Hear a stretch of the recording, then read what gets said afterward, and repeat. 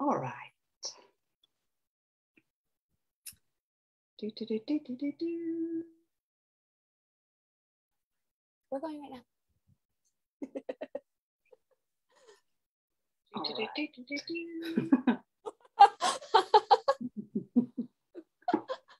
There's the echo again. Oh, yeah. Okay, we are live. Welcome everybody to Love Speaks Love, and I am your host, Denise. And today, my beautiful guest is Kristie Sparksman. Welcome. Thank you for having me. My absolute pleasure. Okay, I'm just gonna, if anybody wishes, We're having a dance party.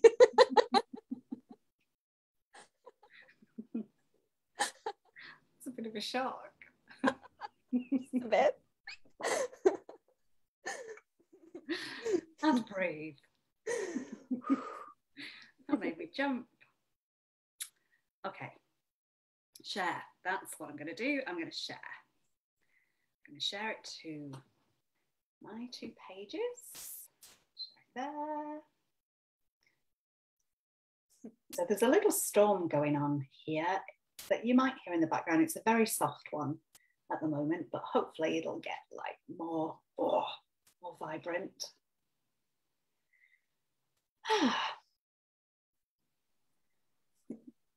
Oh, it's starting to rain. How lovely. I would love it if it was storming out here. It's just so humid. I just moved here and I'm just getting used to the change in air density, I guess you could say, because it's very dry in Canada. Yeah. At least in the mountain prairies area where I was living. It's such a change. It's just like very moist here. So what kind did you use that word? No, sorry.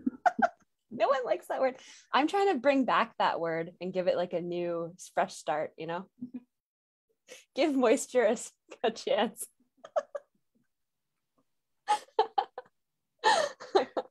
I had a numerology reading done the other day with Catherine Kinney. Oh, okay. And she said, because I've got 9 in my numerology and 11 as well.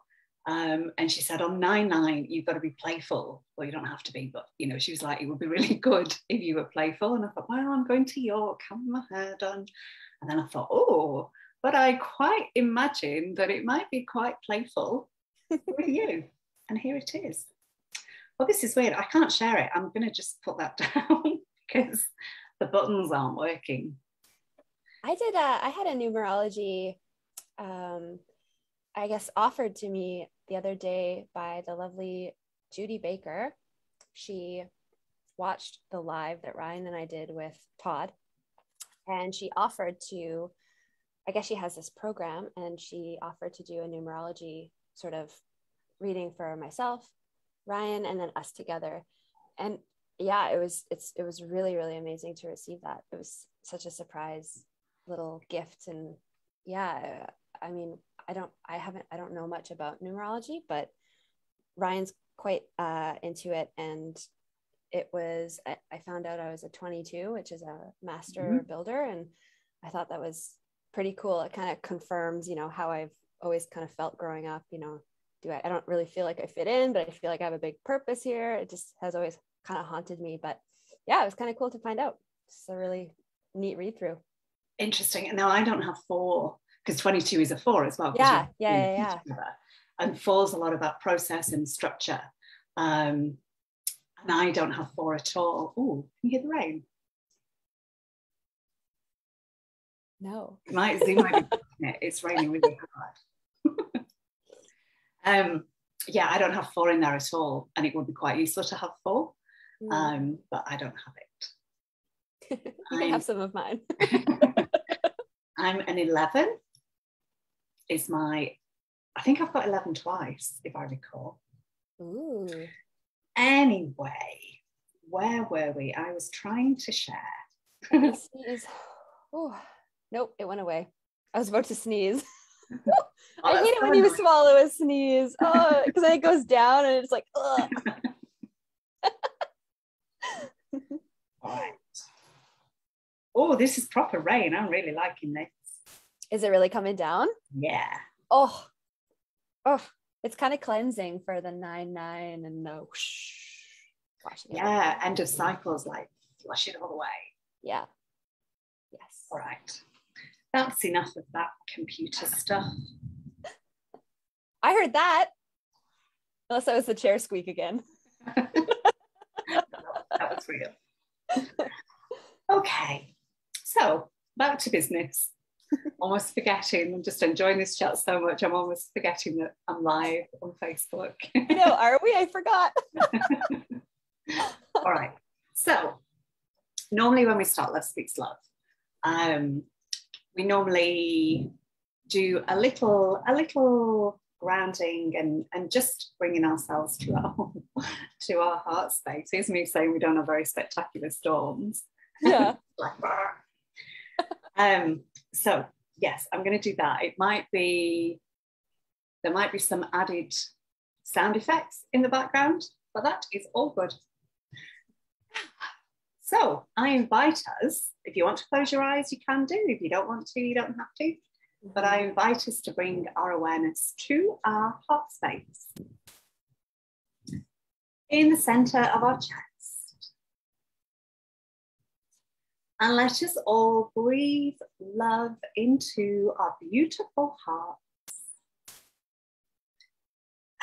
And breathing out anything of the day so far or the day ahead.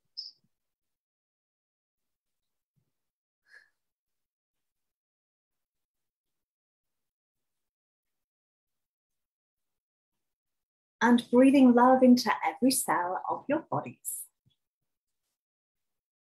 Filling your body, your aura, the whole of your energetic field, the whole of your room, the whole of your house with love. And let us just push that love out a little bit further to the town, the city, the whole country where you are, across the seas. Let us spread that love all over the planet. And connecting our hearts, or to be more accurate, knowing that our hearts are connected and bringing that to our awareness. They're connected to each other. They're connected to Gaia.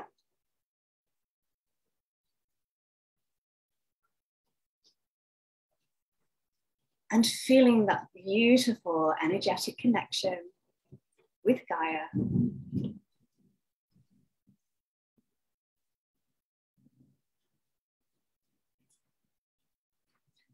Feeling Gaia's love for all of us. Feeling Gaia's love moving into every cell of your body.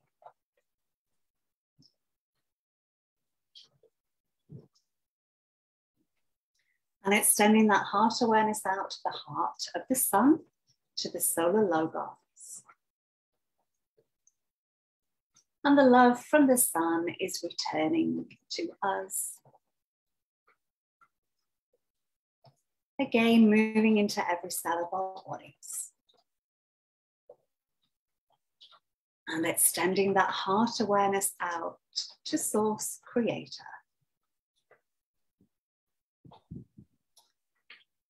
And feeling Source energy moving into your hearts, into every cell of your body. Going deep into the DNA.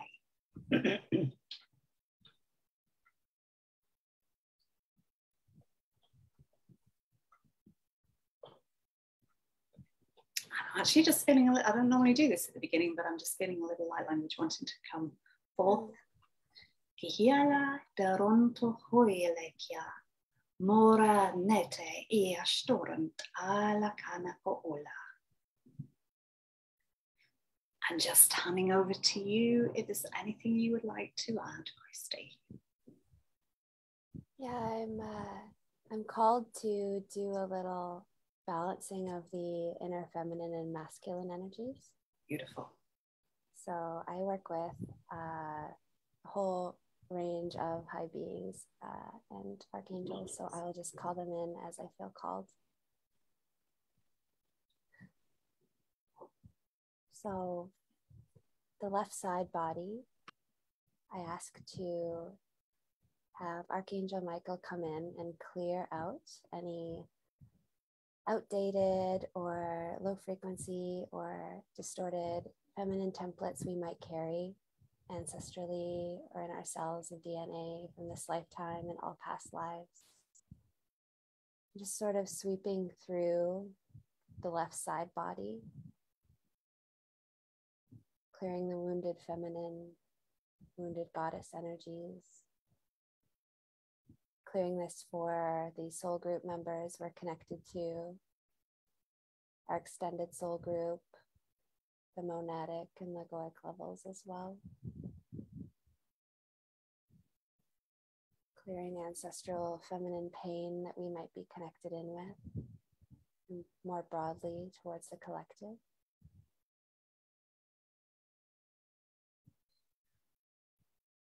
And then just a very gentle yin energy coming into the left side body, through the crown, spilling over us, almost like warm honey. And I ask Mary Magdalene, Shakti, Durga, and Kuan Yin, goddess of compassion, to slowly trickle these beautiful yin, divine feminine energies down our left side body. Slow like honey. And just filling us with the beautiful yin softness, surrender, nurturing, compassion energies.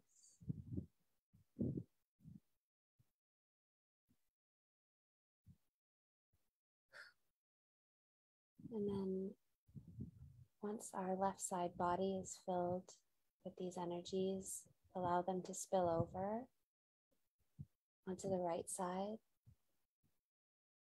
sort of nurturing and allowing our own inner masculine energies to feel held, to feel welcomed.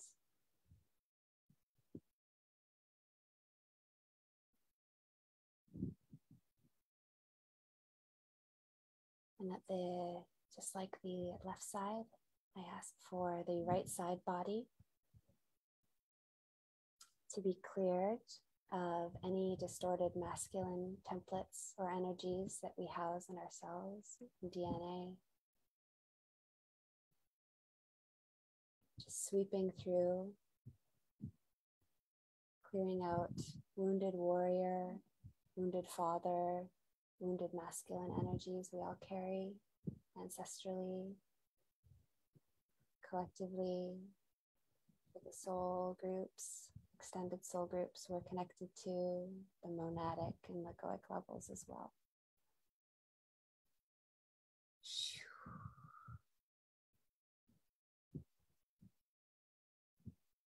And then I ask to bring in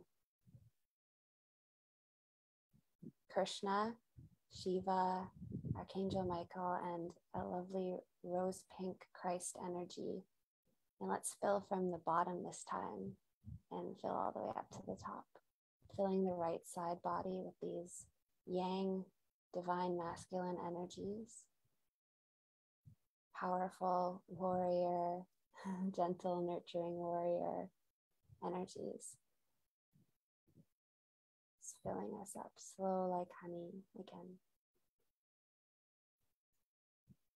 Filling all of our cells and DNA, extending outwards to those we're connected to.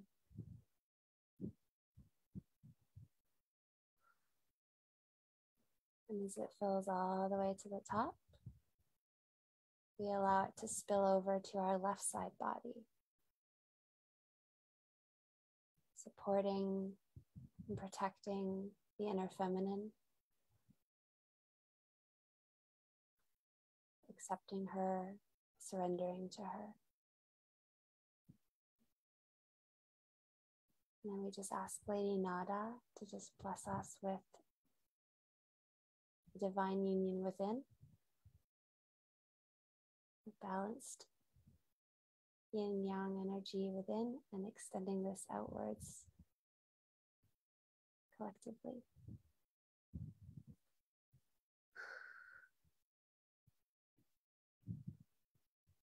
Okay, lovely. That was what I wanted to add. Oh, that was beautiful. Thank you so much.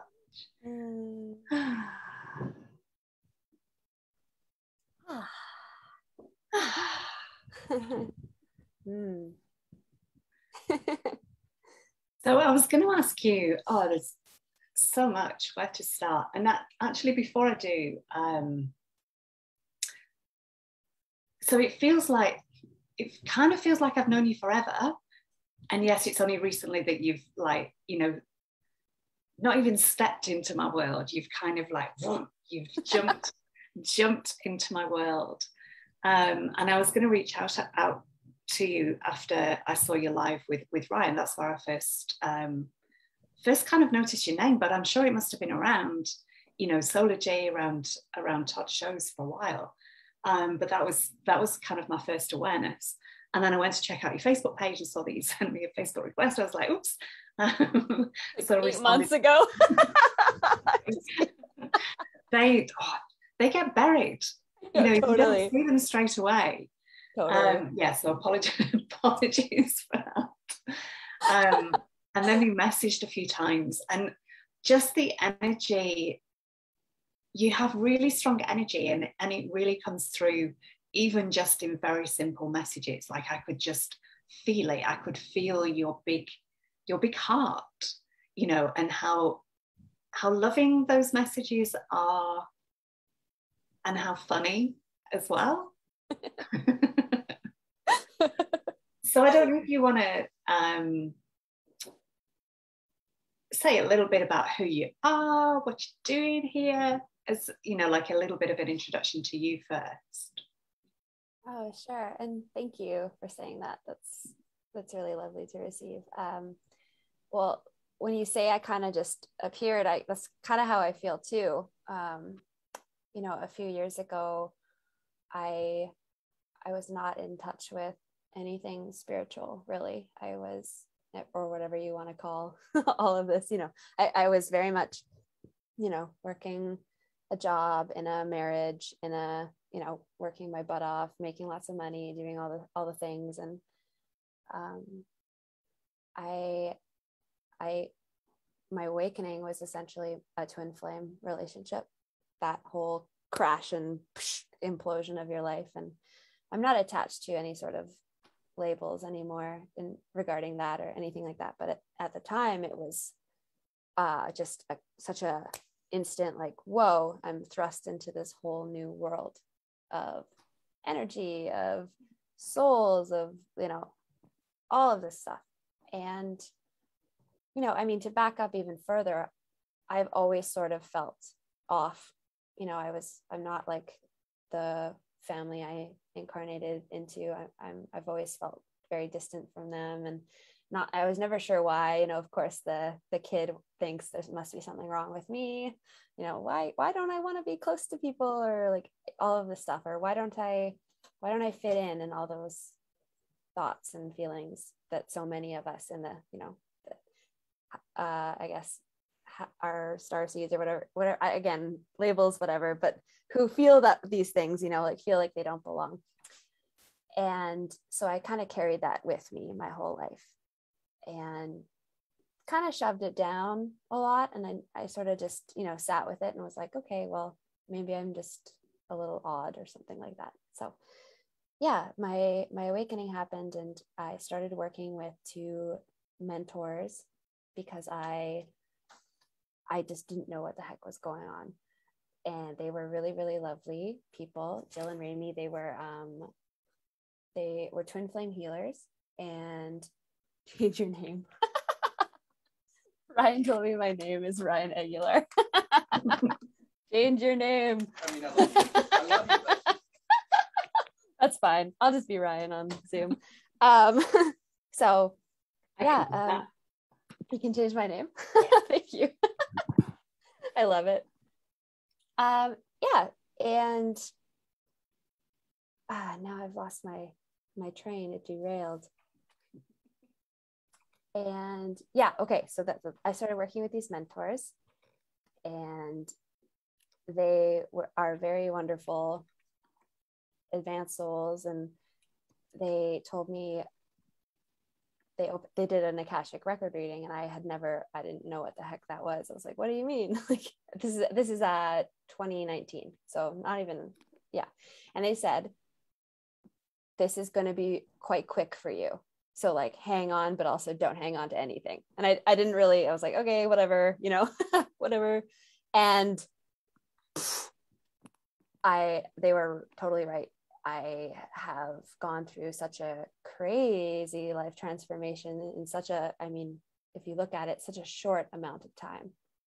It was so fast. And, quitting everything and totally changing my life. Like I was telling you before we jumped on this live, that I've totally hopped tracks.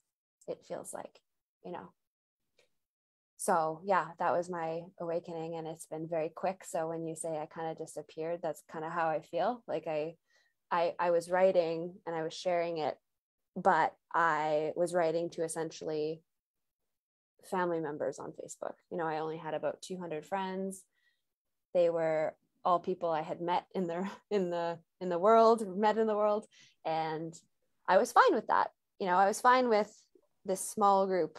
That I had known everyone. I was like, cool, this is like a nice niche of people. And then I started writing about things that were, I guess, more difficult, like childhood trauma and things like that. And someone, I have no idea how, but I woke up one day and this thing that I had written had 40 something shares and was posted into this group called Soology. And I was like, what is this?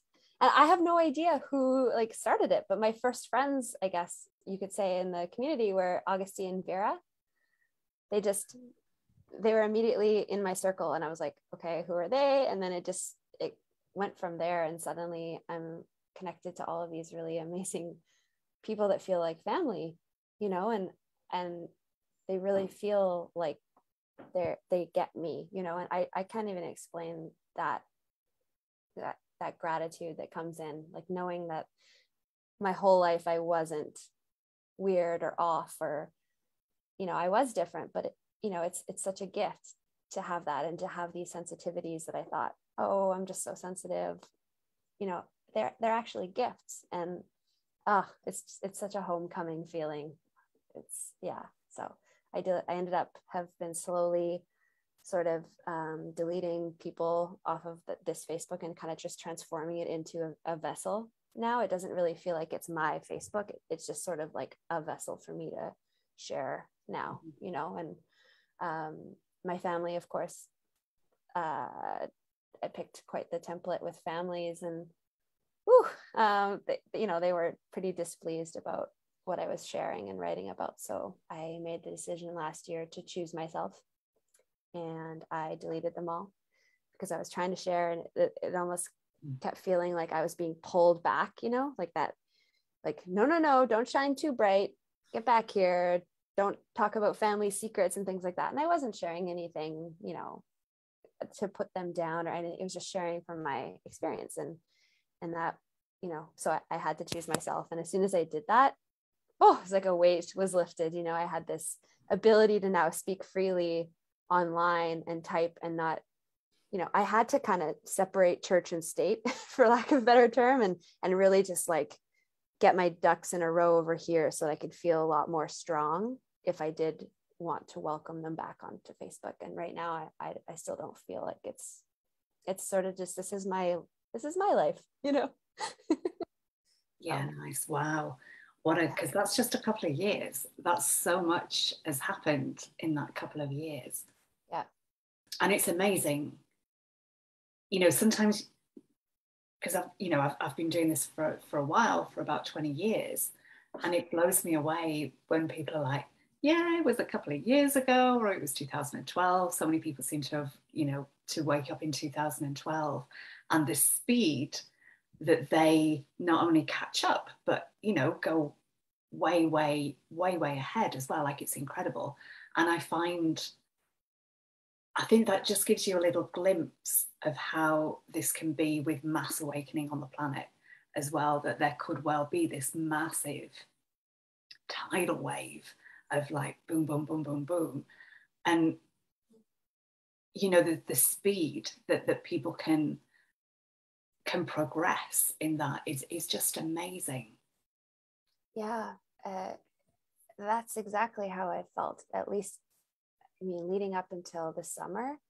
I felt stuck in molasses, but then as July and August, everything kind of just went for me. I was able to say things and type things and share and talk to people like this, and in a totally more honest way than I had ever been able to do before, and share and not feel that shame or that worry of what am I going to be received as? Am I going to be rejected? What are people going to think? It's almost like these things just fell away. And it's exactly what you're saying. The speed has been just wild. Like, even just landing here in Texas, it's been 2 weeks. And, you know, I've had a lot of crazy looks from people from my old world. Like, you're going to essentially live with this guy that you met on Facebook. That you've never met in person. Like, are you nuts? There's been a lot of that, but I'm just like, I can't explain to people that, you know, we've done this before. We have a soul sort of recognition, you know, it's hard to explain. So I just sort of, I'm like, yeah, I am. And it's been wonderful, by the way. It's not weird at all.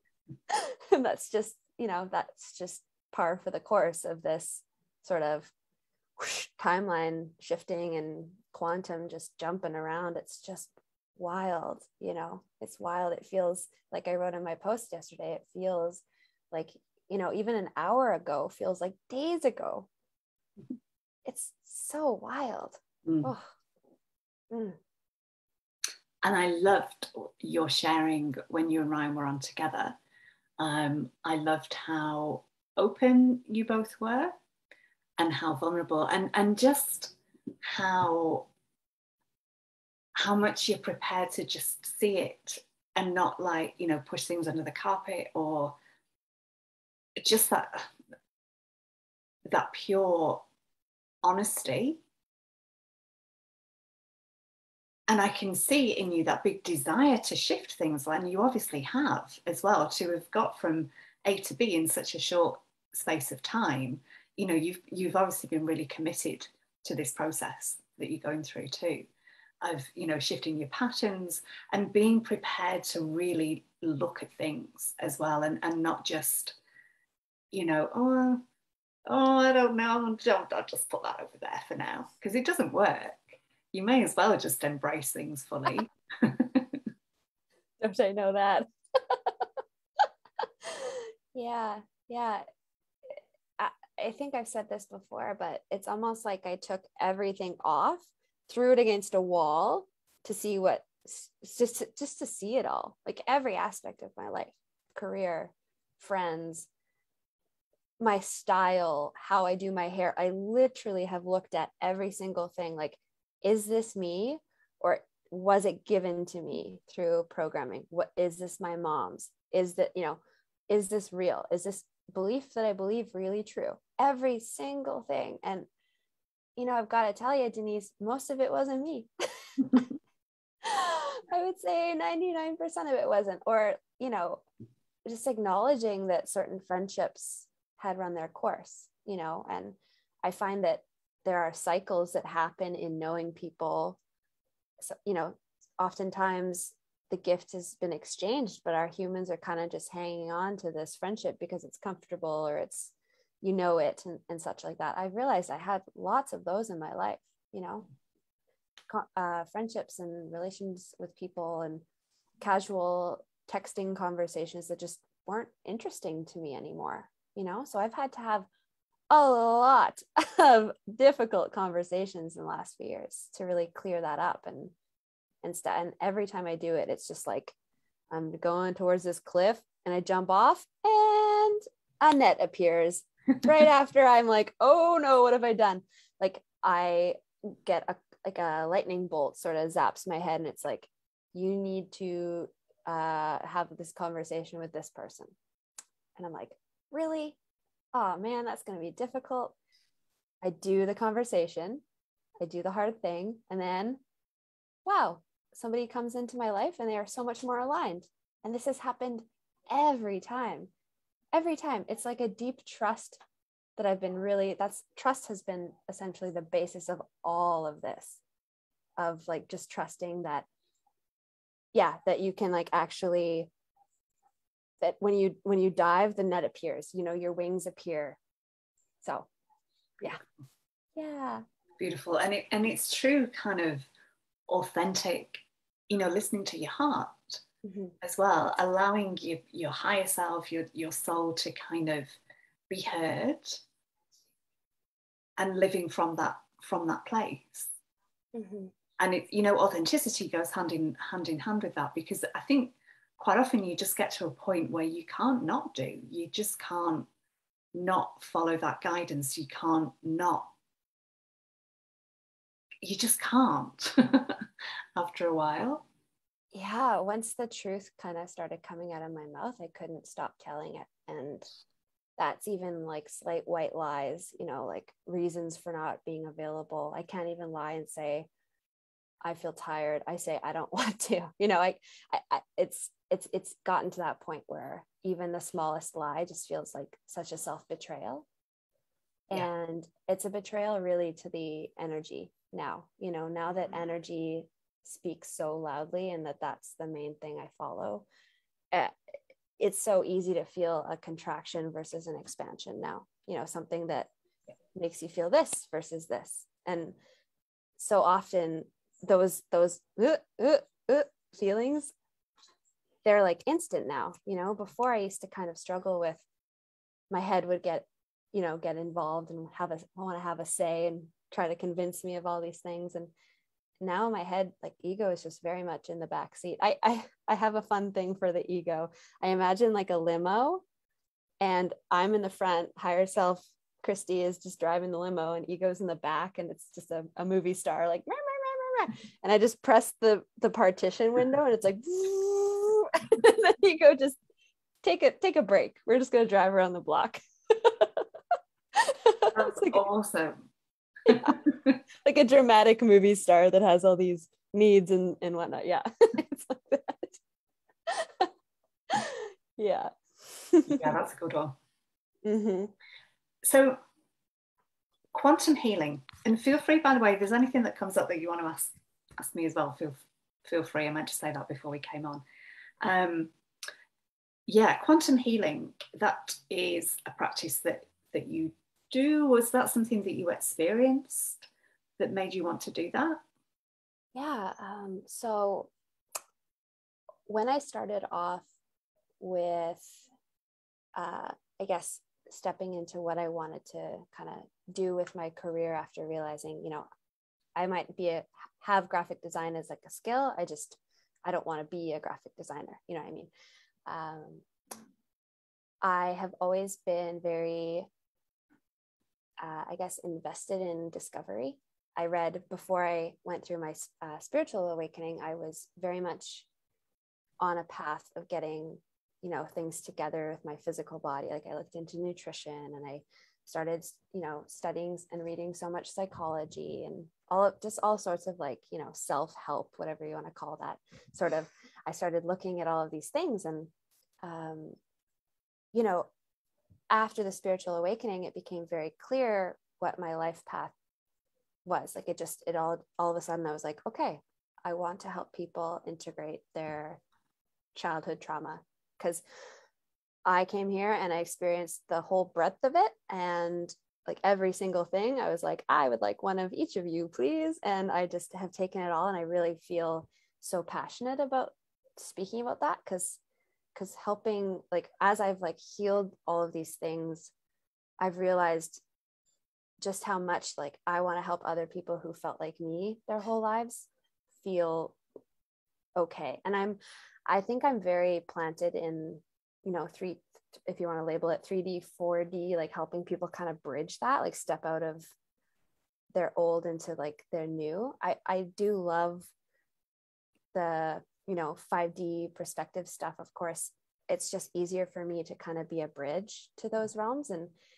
assist people who might need help with their very human problems, the human pains and wounds and whatnot. So yeah, when I started working with those mentors I talked about when they did my Akashic records, they ended up offering a practitioner sort of energy course, sort of like a small group of us to work with them. And as soon as I started practicing with these like energy alchemical tools, everything kind of came online, I suppose. Like I could start, as I cleared more and more density from my field, I was able to kind of see, like I can energetically see blockages and whatnot in the field.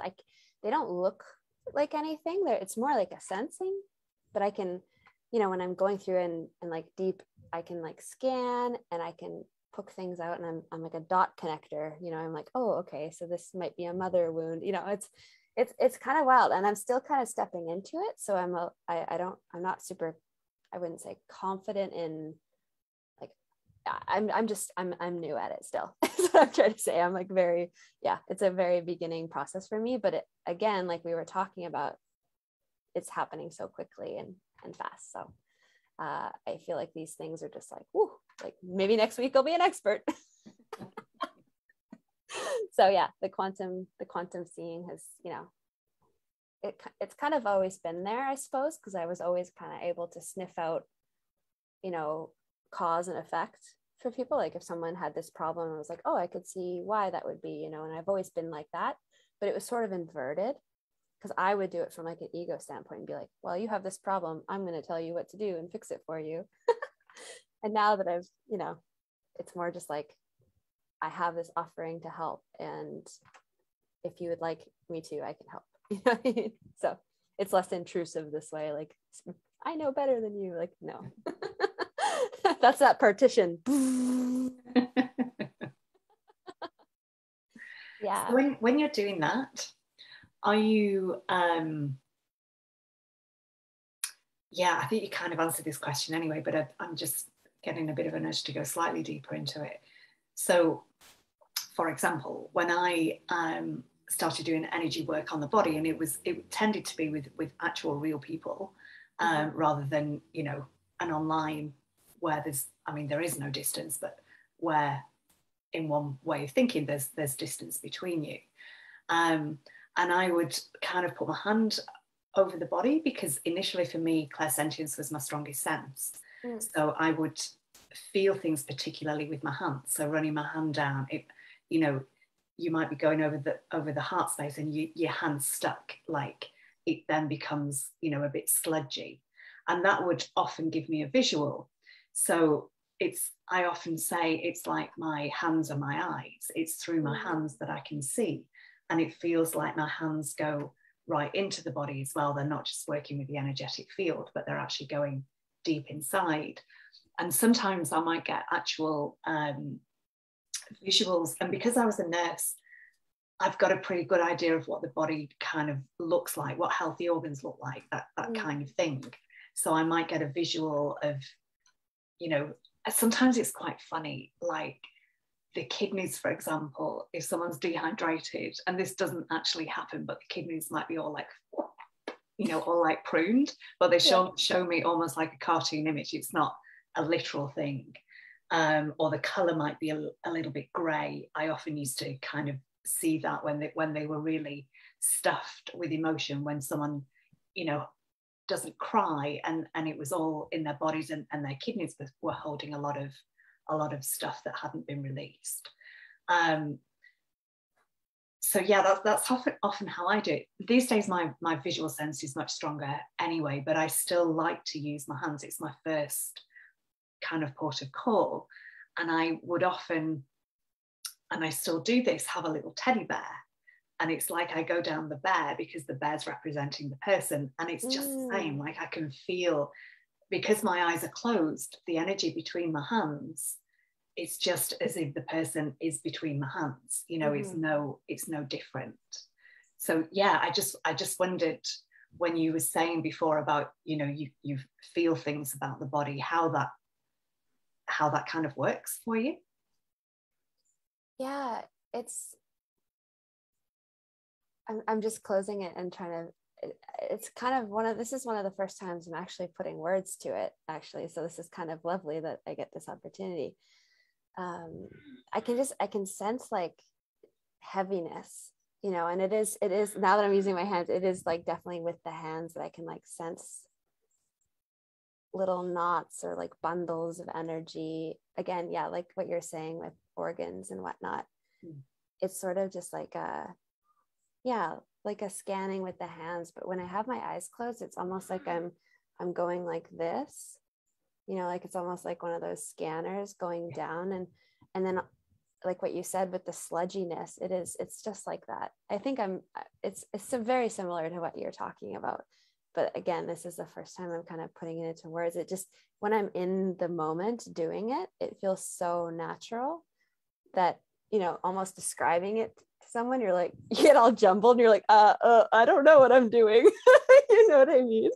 But yeah, you do know what you're doing. It's just sort of like one of those beautiful now moment experiences, you know? Yeah. And so much we haven't been taught, so much we just know how to do intuitively as well. Yeah. You know, I used to work a lot with angels in the beginning. I never really connected so much with spirit guides. I might have an awareness that they would be there, but it was more the angelic realm and the ascended masters. And it's, you know, the galactics have been very present as well. And, you know, you're getting messages from many sources, because there's also the person's higher self that will be connecting in with that as well. You know, they're going to want to be in on that, and, you know, giving information too. And I feel from what you brought in at the beginning that you'd be working with that same kind of energy. Yeah, I'm trying to figure out what that will look like. I do want to work with people. I'm trying to figure out what that will look like as the bridge, like what I talked about with the bridge, because, you know, I kind of want to work with people who maybe haven't got into that spiritual side, the soul side of things. And I think bringing in angels is a little bit like, what? You know, I think, like, I just use me as an example because I was so entrenched in all of that stuff that if someone was like, I'm going to bring in these angels, so like, I would be like, okay, no, like, I'd be like, get away from me, you weirdo. You know what I mean? So I'm just trying to figure out how to translate that into something that's a bit more like, I do use light a lot, you know, like a light that's very accessible, and, you know, using word energies. Like, I like to set up triangles where each point on the triangle has like a word. So using like a word, so say one word would be courage, really feeling into what that energy of courage feels like. And then moving to this one, say this one is compassion, really feeling into like what the energy of that, and knowing like what the differences are between those 2 points, so that you can kind of tap into those energies on this triangle and kind of use those as like that sort of thing, you know. So I think that, I mean, I've had over the years, people will ask me, you know, I've seen your writing, do you have any like quick little tips or whatnot? So I'll just, you know, using like basic grounding, like just visualizing roots of a tree and whatnot. Yeah, I'm kind of working on like bridging that, you know, very spiritual to very ground, you know, sort of gap, I guess, you know. So something that's, again, I use myself as an example, just as like, how would I be able to access that in relation to, you know, not being thrown off by the spiritual side of things to, yeah, I guess it's sort of an interesting challenge, you know. It's, I don't really know, I haven't seen it around, you know, or at least I haven't found it in my own searching for guidance, you know, because mine was so like, crash, you're awake, and I was like, oh, It's very, very disconcerting. You're just like, okay, what's going on? Everything's crumbling around me. Nothing makes sense. So maybe someone for like a more gradual awakening. I don't know. And just for clarity, I wouldn't always say, oh yeah, we had a team of angels around the bed. Yeah. Often, I started this off as a nurse and was doing stuff with patients. And then when I moved to Australia, I worked in a backpackers doing sessions. And it was people were backpacking, they were trying new things. So they would often come to me for a little mini session just to see what it felt like. And often it was to come so that they could say, it doesn't work, didn't feel anything. But that wasn't how it was. At the end of it, they'd be like, oh wow, what just happened? And it just, if it felt right, I might bring something in, but you've got to just feel what the energy is like. It was a bit of a miracle that any of them were having sessions, really. So yeah, you didn't necessarily want to like scare them away too much. Yeah, that's really cool though, that you even like that they were open to that, like backpackers. That's where you working with people sort of from all over the world. Yeah. Oh, that's really cool. So many different, little lineages, and that's really, that's so cool. And the interesting thing for me as well was as soon as I got to Byron Bay in Australia, it was like a different energy started coming through me. I'd learned Reiki, I'd have different Reiki attunements, and for at least 4, maybe even 5 different kind of lineages of Reiki, like different frequencies of Reiki, different kinds. And it felt like all of that was coming through, but there was a different energy, a more crystalline energy. And as soon as I got there, I started doing different things with my hands, which I realized now was like light language, written light language, but I didn't know that at the time. And it was just the perfect place for me to be, because of the nature of this crystalline energy. Everyone that received it wasn't from Byron. So they took that, and often they were traveling the world. So they grounded that energy into the grids everywhere. And I was 50 when I left there, I think. And often I was like, why am I still doing this at a backpackers? Like the party energy there used to drive me nuts sometimes. I'd be like, oh yeah, why am I still here? And as soon as enough of that energy was anchored around the planet, then it's like, right, you can go now.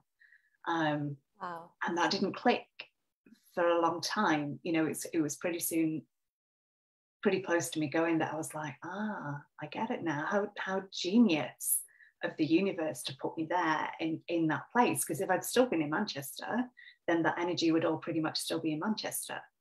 But instead it was, taken all over. And I love that whenever we tread on the grid, we're sparkalizing the grid, we're leaving a trail of energy behind us. So the places that I've traveled to, which is not that many, but I feel a strong connection to those places. And when I do grid work, I can feel that I'm connecting in, especially with those particular places. Yes. Do you do grid work as well? Did I hear you say that? Yeah, I was gonna say that actually next, that I feel so connected to the land here. As soon as I got here, and it's not because of Ryan, although it's like a nice feeling too, but just the land itself, Earth herself, just outside the front, there's this willow tree, the one that I posted. It's, as soon as I saw it, I was like, oh, like it felt so holy. I can't really, it was just such an amazing, peaceful feeling. And there's a park just on the other side, just outside of this gate. And Todd was actually talking about this park because he's been to this park and he had a big experience in this park. And, he said that's a very holy place. And I have been drawn to that park almost every day since I've been here. And you just walk around and it's like just a vortex. and very just it's so specific to the, I don't know, the trees and the flowers and just all of the vegetation just really speaks to me in some way. It's very familiar. And even just, you know, I'm trying not to like romanticize the South or anything like that, but it does feel like a very nurturing place down in this area. Like what I was telling you about the humidity and stuff. I used to have a, you know, have issue with like really high temperatures and whatnot. I feel really like it, although it is hot and it is an adjustment, it does feel nurturing to me. You know, it's almost like my skin, my cells, they've changed. You know, the crystalline structure has really just like, I feel now that I'm stepping into like, now I do like the heat. Now I do like the humidity. Now it's just different, you know, from what I'm used to, this like drier, cold climate in Canada. I mean, you know, UK, Canada, kind of similar in places. Yeah. But yeah, the grid work here, like I sat under that willow and it's almost like I sat down and I could just see everything sort of light up. And there's been so many animals, birds and the butterflies just so prominent here, everywhere, all the time. Just, it's a magical wilderness down here. It really is. Yeah, it's really lovely. Yeah. So what does grid work look for you when you're doing it? Like you just mentioned then that you kind of seeing the grid almost. Yeah. So I am clearing densities. So I am clearing entities. I'm clearing low frequencies. I have like a series of charts with a pendulum that I use, and I clear discordant energies for the area. I expand outwards, you know, I just clear this specific area, but then expanding outwards, you know, like what we did at the beginning with the heart and expanding out and touching all. So I do that and clearing for the land. And there's been a few, they've been chopping down some bush and whatnot, and just in general, just sending out, you know, blessings and clearing densities for Gaia. And everywhere I go, I'm kind of doing clearings wherever we go. If we're going on a walk or to run errands or whatnot, it's sort of, that's what it looks like to me. I'm a transmuter. Like I'm very connected into moving energy, you know, just taking what's dense, moving it into lightness and whatnot. And it really, yeah, it's been really lovely doing that here again, because I feel so connected to the land. In Calgary, where I was, I felt this way too.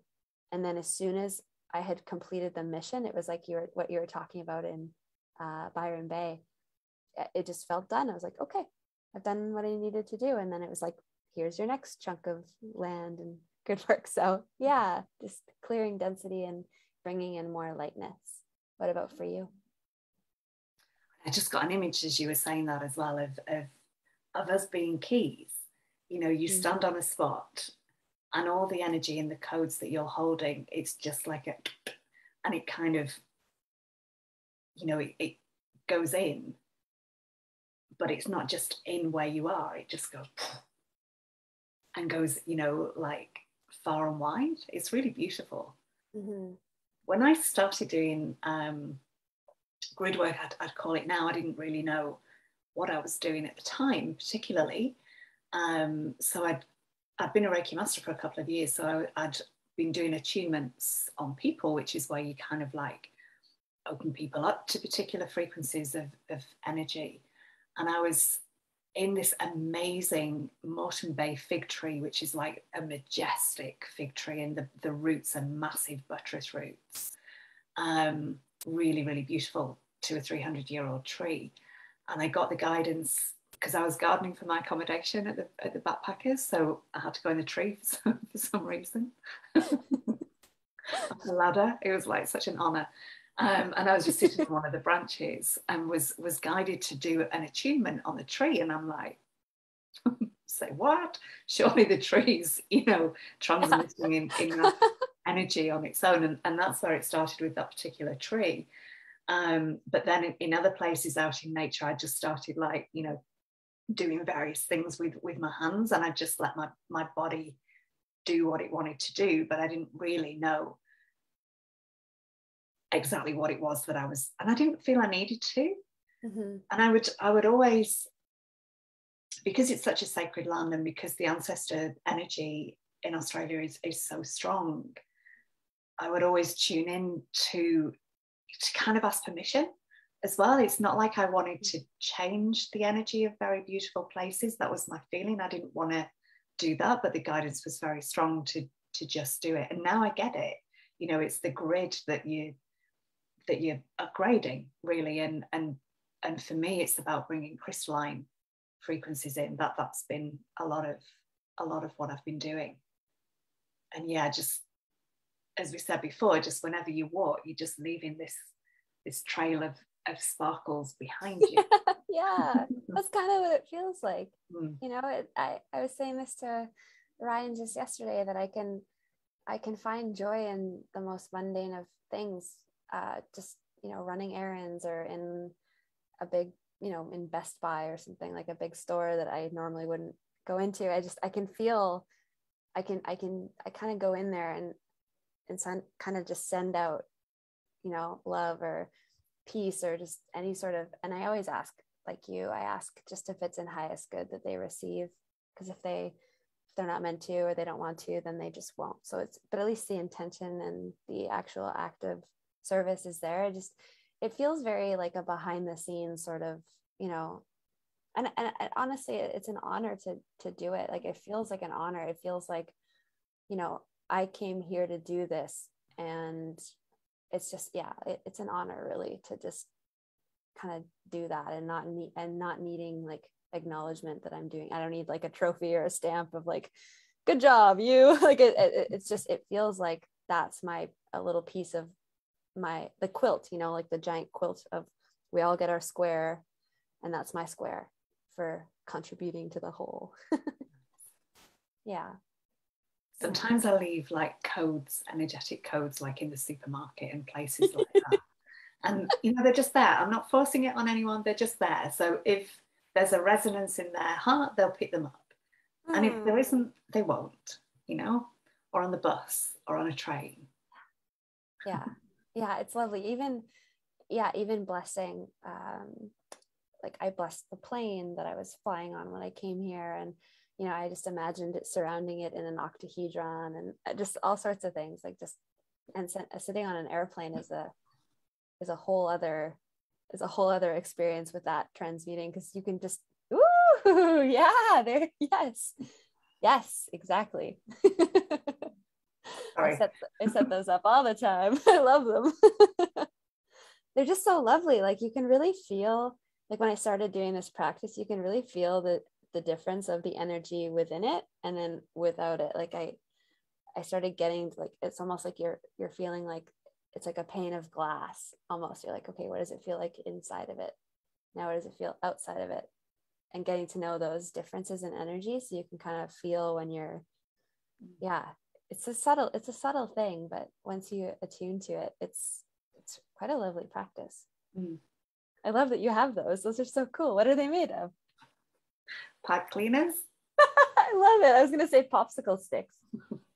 So what I'm trying to do here, so this one, I did this to start with, and then I made like different tetrahedrons. I thought, what will it be like if each of these sides has a tetrahedron fitted on it?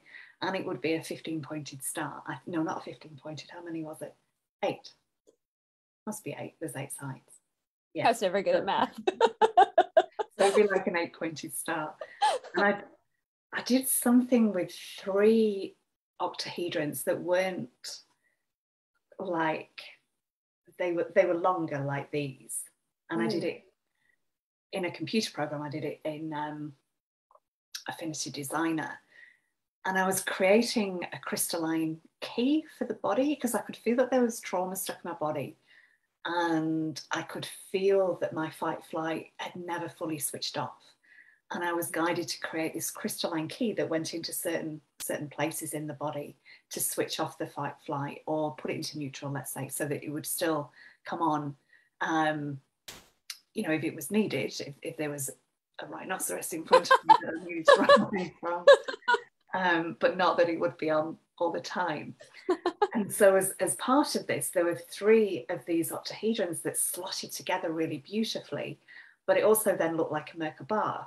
And so my purpose with these, and I haven't got very far, is I want to put these together like that diagram is, to actually see it in 3D. But it's really taxing my brain to have made the octahedrons, but to actually like find a way to connect them in with each other. That's why we have computer programs, modeling computer programs.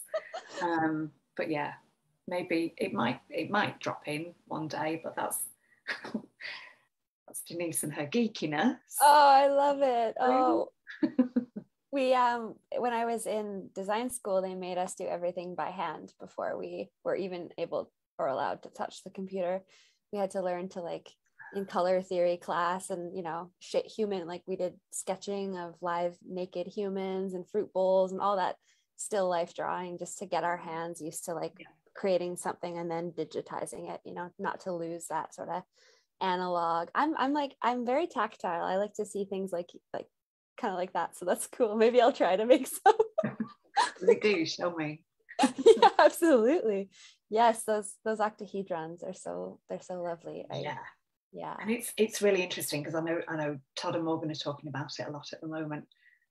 There was, I'm like, shall I share this? Okay, I haven't really shared this publicly. So the other day I was doing some work on certain parts of my body where I've been working in these places for a while. I'm like, I'm kind of over these slow, like, I'm getting there, but it's a slow process. I said, I want something new now. It's time for the news to speed these things up. And a while ago, I had this experience spontaneously where the tips of my fingers, not there, but the actual tips, well, down, but it felt like it was more concentrated on the tip. It was like laser. It was like this, you know, when you burn magnesium, if you remember in chemistry, and it goes, yeah. It was like that. I mean, I know white light. It didn't feel like white light. It's almost like platinum. On your fingertips? Yeah. And it felt like it was coming out. So the other day after I'd asked this, that's what happened. I felt the presence of the Arcturians and then Isis, and I was told to blow on the tips of my fingers, and as I did that, it activated this thing, and I could like send the energy in and out to kind of clear my hands, because I've been working on my hands for a long time. So I'm still playing with this, but when I tuned into what it looked like, I could see this like stream of octahedrons together. Wow. And if I looked deeper in, I could see even more complex geometry in there. It was random. If you think of a Harley Quinn, you know the costume that a Harley Quinn wears, yes, all like diagonals, it was almost like that, but they were kind of all joined together. So wow, that's really cool. That's interesting. That's a neat activation. And the other day when I was playing with it, it's like it went to a point, and it feels like a different stream is kind of coming out of each finger, but I can put them together as well and have it as one big stream. So I've been playing with that quite a lot, because normally I'd, you know, just place my hands flat, because more energy tends to come out of the palms. It comes out of my fingers as well, but more from the palms. But this is slightly different. It's happening now. So it's very much coming out of the tips of my fingers. So yeah. Did you feel like a heat almost from? Yeah, but it's like you can feel the heat deep inside. But when it's the time when it happened spontaneously, it was so hot. It was almost, oh gosh, I'm getting a bit dizzy. It was almost painful. And it was bizarre, like it just happened spontaneously. And I thought, I wonder what will happen if I put my hands somewhere on my body, and it spread to that place that I put it. And it was a hotter heat than I've ever felt in all my years of doing this work. Like it was weird, but good. Wow. Watch this space. Yeah. Yeah, exactly. You've heard it here first, folks. Like laser treatment. Could you do my eyes first? I'm kind of sick of wearing glasses. Laser eye. I wonder how we're gonna evolve with these quickening gifts, and I just wonder what we'll be capable of sometimes, and I guess I don't need to know and it'll just happen, but there's so much cool stuff I hear about people's abilities and things that are happening for people. It's just wild. It's just wild. Like, wow. Speechless. I wonder what will happen with your graphic design background and your creative background, because I feel that that's going to come back in again. Do you feel that it's, it's kind of maybe put to the side for now, but there'll be some way of it coming back in? Yeah. I see it as like a tool. If I see a tool belt of like these just little things I've picked up over the years, like the certifications I have, like EFT and all these things, like I see them all as little tools, and I can kind of pick them out of the belt and combine them. And so, I went to school for this, and then I was a communication designer and art director for many years. So I feel very comfortable creating in that medium, digital design and whatnot. And I love typography. Like my final project actually when I was in school was, you have to make your own brand, like your own personal brand. And I actually, now that I'm thinking about it, I made some sort of interlocking shape. It wasn't sacred geometry in the way that's like all measured and whatnot, but it was in a way like some sort of messy sacred geometry. And the shape that I was creating, I was making a shape out of the three things that I felt that I could contribute, which was writing, feeling, and design. So I kind of put those three things together and made these shapes, and they had three different colors, and it was all interlocking. I wish I had, I don't have anything to show you. I wish I could kept one maybe online somewhere, but yeah, it was just so interesting how that was in 2015. So I set myself up with that, going forward, and now it's 2021, and that's totally what I would like to contribute still, even after all of this. It's like some sort of combination of writing, of design, of feeling. I've always been that deep feeler, of course, like so many of us are, and being able to tap into energies now as those feelings and combine them is, it's a tool. I'm looking forward to seeing how I use it. Like I said, I'm in that clearing of the woods where everything is just sort of peaceful around me right now, and I'm about to embark, I feel it, into the next sort of wilderness of what the next steps are. So yeah. Now, we talked before we came on about maybe doing a little bit of a process at the end. How do you feel about that? Are you running short of time, or? Oh no, I was thinking it was sort of like about I was going to set up an octahedron and do, but I kind of already already went there a little. Yeah, it's just gonna, maybe walk through how to set one up with people so that they could maybe try one on their own if they're watching and haven't done it. It might be cool. Okay, maybe I'll just do it. It's quite easy and it's very accessible. So is that cool with you? That's amazing. Wonderful. Okay. Sometimes I even like to, like what I was showing you with the triangle of the different energies. Sometimes it's even nice to feel energies like at different points along the octahedron, but I'll just do the simple one for now. So if you're listening along, just sit in a comfortable seat, or you can stand if you're standing, or laying down also works. Just be comfortable. And what I tend to do is start a few feet above the head, above the crown, and just imagine a really bright, loving, pure energy above your head, and then a few feet below your feet. so down into the earth. And then once you kind of get the sense of those above and below you, about an arm's length out to the left and to the right of your body,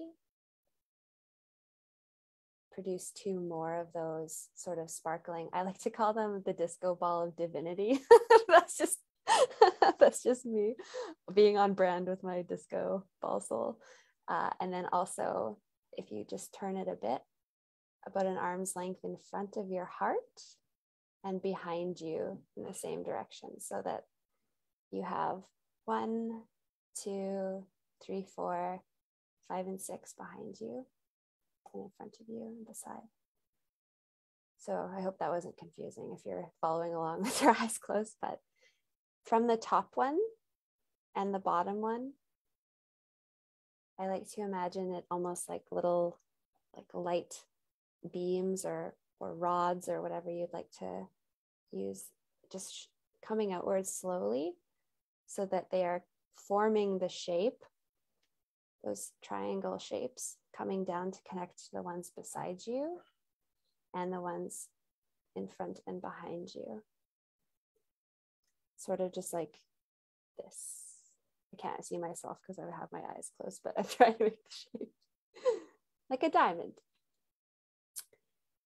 And then once the shape, or once the top and bottoms have connected to the sides, I like to connect from the front and back and the sides, left and right. One of those light rods coming through and just going right through your heart space, out the back, and then same with the sides. So that it's almost like you're in this beautiful shape. It's encompassing you. And then once it's created, I like to feel kind of what it feels like to be inside of one. Well, first, actually, I fill it with vibrant light, pure light, source light, crystalline light, whatever you feel comfortable using. Just fill that shape with as much light and loving energy as you can. And this is just sort of your protective space, almost like your energetic boundary. And once you kind of feel what that feels like, I like to stick a hand outside of it and kind of feel what that feels like. And just sort of, it's a subtle difference, but it is, you can feel it, the difference of feeling inside of it and outside of it. And that, it's kind of nice because like when you're interacting with people, I can kind of feel the shape, so that if someone is coming in hot with a bunch of energy at me and, you know, you're sensitive, you don't want to get plugged into, I kind of just imagine this shape almost like they're outside of the field and you're inside of it and you're safe in here, if you know what I mean. And so once that's established, I spin it. I just imagine it starting to spin, just like a quick flick, almost like you're throwing a frisbee, and it just starts spinning. And from the spinning, it just expands outwards to whatever you're comfortable with as being like your expanded field. And then that is what I will do. And I'll recalibrate the spinning throughout the day as I am led to. But yeah, I set one of those up in the morning and then before I go to bed, and just throw intention in there too of like, this will protect my energy from being drained, or this will, you know, whatever the intention is, that's how I set up that octahedron. Yeah, it's kind of just like a really, it seems, you know, it's just a simple little practice that actually kind of makes a difference. The more I practice it, the more it does make a difference for me. So yeah, beautiful. And it just feels like everybody doing that, it's inputting the octahedral, is that even a word, grid of the planet as well. Yeah, yes, yeah. Amazing. Octahedrons have been very, very key for me for a long time. When I was still in Australia, my last year there, I would take my chai tea in the morning because I lived just across the road from the beach, and I'd go and sit on the beach, drink my chai tea, and then do a light language activation. And I would end by kind of drawing an octahedron around me. I'd bring my hands to a point, like, you know, as high up as I could, so in the soul star chakra, and bring my arms, you know, right out to the sides and then down. And obviously you can't get down far enough with your hands, but visualize it going down beneath the ground. And I would be like, why am I drawing a diamond around me? Because I didn't really at that time know so much about octahedrons. I knew about, you know, I'd activated my Merkaba ages before, but I'm like, why am I doing octahedrons? But it makes more sense now. Like I get it. And I would kind of like push it out at the front and push it out at the back to make those extra points. Oh, that's a good way. It's almost like you're molding putty. Mm. Like you're like, oh, that's cool. I like that. Yeah, I love that you were doing it without knowing why or what you were doing, but that it makes sense on some other quantum level. Yeah. Yeah. Oh, thank you for that. That was really lovely. Yeah. Thank you for the conversation. Yeah, it was so lovely. Lovely to finally connect. And we got to know each other. This is the first time we've talked, which is really, really cool. This is a neat way to get to know someone, you know? Yeah, it is. It doesn't feel like it. Like I say, it feels like I've known you forever, but yeah, absolutely. Energy recognizes energy. Yeah, it'd be lovely to have you on again. Yeah, I would love that. In fact, so I'll mention at this point for my 100th show, which might be next Thursday, but I haven't actually started arranging or doing anything for it yet. What I want to do for that is bring on as many people as would like to that have been guests before, that either do grid work or speak light language, to kind of hold the space. And often when I've been on calls, you know, we just kind of take it in turns to speak light language into the space. But the purpose of it is for the hospital network on the planet, because this is kind of honoring my nursing as well, really, and hospitals, which have obviously been under a lot of strain recently, and to kind of whoosh the energy of the hospitals and give it like a bit of a crystalline frequency upgrade or whatever. Like, I'm not really necessarily attached to the outcome of this, but it feels right to gather people together to put energy basically into the hospital network. So that's what I am planning to do, and you'd be most welcome if you would like to. Oh, thank you. And it might be that, you know, that some people speak, some people don't, some people are just doing their thing in the background, because there's not going to be 99 people, because people have come back and not everybody does this. But, you know, I've no idea at this stage how many people there'll be. So even those that speak and share codes or whatever, it'll only be for a short time. But I suspect there might be people there as well that are kind of just holding space and anchoring energy in. But yeah, that's what I want to do. That's a great idea for an 100th show. Oh, I love it. That's so cool. Yeah, that's a lovely idea, and I would love to be a part of it. Yeah, I suspect I'd be a good anchor, background person, holding it down. I got a tattoo of an anchor when I was 18, and I don't know why, but now I know. For this moment. Yeah. This house that I'm living in used to be a pub years and years and years ago. It's like 2 or 3. A pub? Yeah, 2 or 3 years old. But it was called the Crown and Anchor. Of course. Can't make this stuff up. I know. When I heard that, I was like, yeah, this is the place I want to live. That's what I do. That's amazing. I love it. So thank you, everybody who's been with us as well.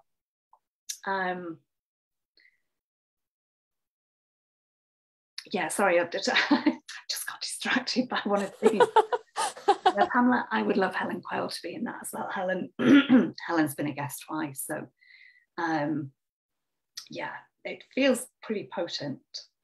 And one of my guests, Leanne Taikianawa, I think I've got that right. We mentioned this when she was on the show, because she'd had a stroke some years ago, a couple of years ago, And while she was in hospital and in and out of consciousness, she was doing a lot of work with the hospital and Wow. clearing energy and, you know, bringing in the elementals and all the rest of it. So we touched on it then. So I think I want to make sure that it's a day that Leanne can come, because, you know, I know that's close to her heart. So yeah, as soon as I know when, I will let people know. Wonderful. Thank you. Thank you too. That was so lovely. Thank you. It was a really lovely chat. It was nice to be able to kind of fumbly put words to what I'm hoping to step out into more. So thank you. It didn't sound fumbly. Oh, thank you. Yes, of course. We're always our harshest critics, aren't we? So yeah, thank you again to you, and thank you to everybody watching, either live with us now or on the replay, or on YouTube on my channel, which is In a Piece with Denise. And I will see you for the 100th show. So I will stop the live stream. Bye, everybody.